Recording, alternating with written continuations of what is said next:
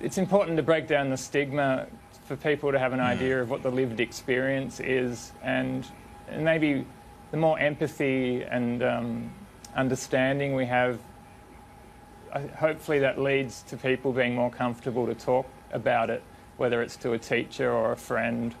And schizophrenia in particular, I think, even the word is a bit scary. I think, you know, we talk about mental illness, but we've also just got to appreciate that schizophrenia is a splitting of reality where the sufferer, actually thinks they're fine and the rest of the world's a bit whack. So you've got to really, you've got to have some really intelligent, targeted sort of strategies to try and combat that.